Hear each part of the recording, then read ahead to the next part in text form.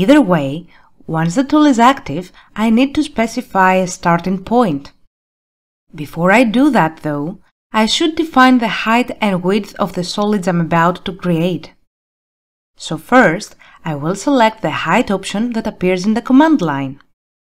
I will type 4 and press Enter to specify the Polysolid's height.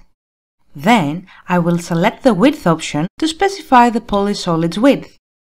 So I will type 0.25 and press Enter. After specifying both the height and the width, I can click to define the first point. I will continue clicking to trace the polyline and create 4 walls. Notice that once I reach the fourth corner, the last part of the Polysolid object isn't created. To close the Polysolid, I will select the Close option that appears in the command line.